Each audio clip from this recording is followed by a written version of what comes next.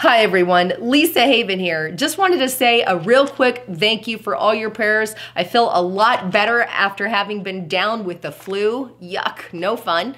But with that, I wanted to tell you that the tickets are almost sold out for the Hear the Watchman conference. Now, I would love to meet you guys in person, so please come visit me in Dallas, Texas this March 29th through the 31st. Right now, using the code LISA20, you can get $20 off your ticket price, and they're not going to last very long. But go to hearthewatchman.com and click on the Dallas tab. You can see all the amazing speakers there. But come check it out and meet me in person. All the information is in the description box below. All right, back to the broadcast. What I'm about to say in today's report could make me a criminal in the very near future. What am I talking about? Well, let me put it to you this way. Imagine you woke up one morning and did your normal routine and went and got a cup of coffee to start your day. Then you decide that you have a little extra time on your hands, so you go in front of the internet and start searching things you've always thought about. Some of those things just so happen to include September 11th. You've always heard the term conspiracy theorist and how they claim that it was a government cover-up. So you search on the internet about all the dealings that surround September 11th. To your shocker, you're stunned by what you found. And in your opinion, you now believe that September 11th could very likely be a cover-up. So that takes you a little further to look up JFK. After all, maybe the narrative that they told you about John F. Kennedy and why and who assassinated him isn't the real story. So you start looking into that, as well as chemtrails and other things that you've heard about. Soon, you discover that many of these theories you thought were fake are in fact true. As a result, word starts to spread that you are a conspiracy theorist and that you believe things that you're not allowed to believe. In fact, experts have now labeled you with two potentials. One, that you might have a mental illness, and two, well, that you are more likely to commit a crime. Don't believe me? Check this report out. This is on the NewYorkPost.com, published February 26, 2019.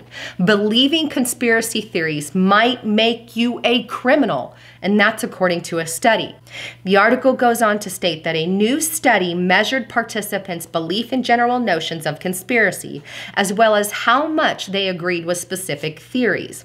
Those inclined to believe the theories were more accepting of everyday crimes, such as demanding a refund for no apparent reason.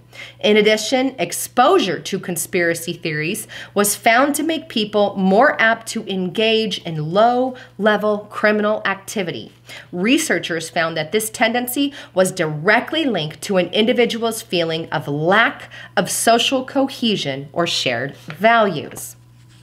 According to this report, if you believe in conspiracy theories, then you are more likely to accept everyday crime.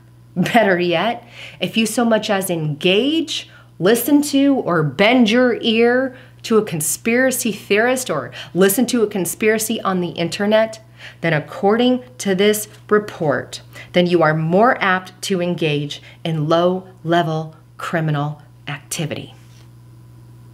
Let me take it a step further. Check out this article. This one's on medicalexpress.com. Now, this is an older one from 2014, but the psychology of conspiracy theories. And it states what makes a person more likely to believe in or create conspiracy theories, and whether that is related to mental illness, is the subject of new research from Victoria University of Wellington. In other words, for doing something as simple as research.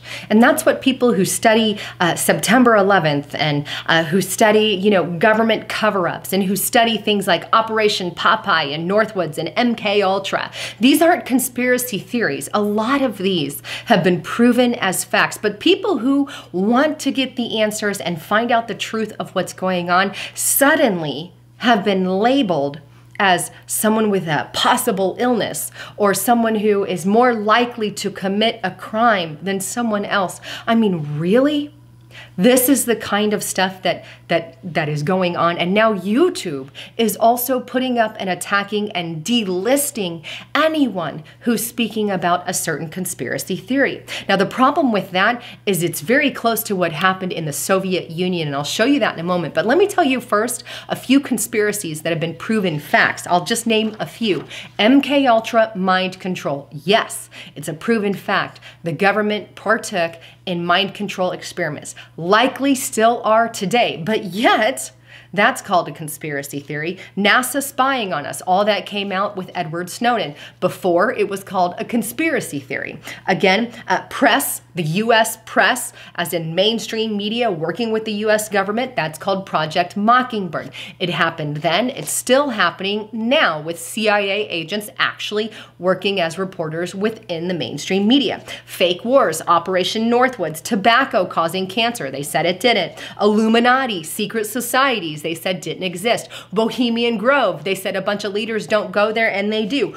Gaydar, yes, that's a thing that they made and created in Canada. U.S. government employed Nazi scientists. This is Operation Paperclip.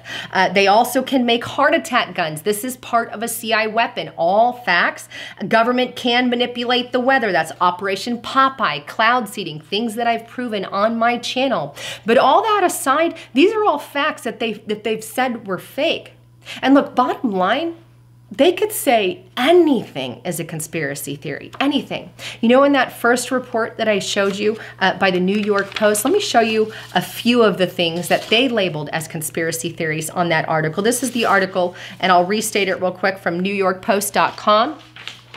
And it's titled, "Believing Conspiracy Theories Might Make You a Criminal Study." Here's a list of the things that they called conspiracy theories. Birthers, 9/11, nobody walked on the moon, pyramids were built by aliens. If you don't believe the Mueller report, yes, that's on there. Disney's Frozen, MI6 assassination of Princess Diane.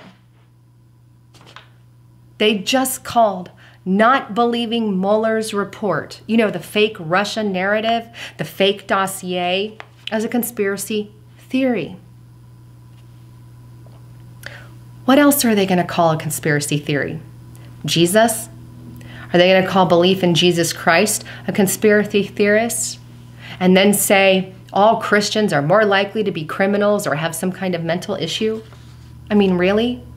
I don't care what religion or faith you believe in. I'm a Christian, and I believe full-heartedly in Jesus Christ. And the fact of the matter is, they can literally deem anything a conspiracy because it's open to interpretation, you see, because many conspiracies turn out to be true. But here's the bottom line. This sounds eerily similar to something they did under Stalin's regime. Check this out. This is on Wikipedia, actually. Political abuse of psychiatry in the Soviet Union. It goes on. There was a systematic political abuse of psychiatry in the Soviet Union based on the interpretation of political opposition or dissidence as a psychiatric problem. It was called psychopathological mechanisms of dissent. During the leadership of General Secretary Leonid Brezhnev's, psychiatry was used to disable and remove from society political opponents or dissidents, those who openly expressed beliefs that contradicted the official dogma. The term philosophical intoxication, for instance, was widely applied to the mental disorder or diagnosis when people disagreed with the company's communist leaders. Yes, that happened. So simply for being political opposite of Stalin, you were labeled as, well, philosophical intoxication, that you were intoxicated in your mind. So you had a mental disorder. This is why I bring attention to what's happening in the US, because when we study history and we see what happened in the Soviet Union, I can only raise my alarm bells for what's happening here.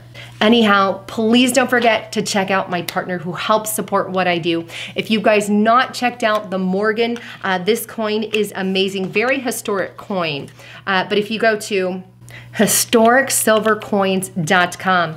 You can check out this amazing coin, but it's got a great special right now. And right now you get $5 off using the code Lisa. So Lisa will give you $5 off any of those coins, but they sell some in mint condition, some in so-so condition. But I've got one here, and this thing is pretty awesome, but it's definitely a keeper. I love coins and keep them, even send them as presents and gifts, and also a good bartering tool, but it comes with a history of the coin. But anyhow, you can check it out at historicsilvercoins.com. Use the code Lisa to get $5 off.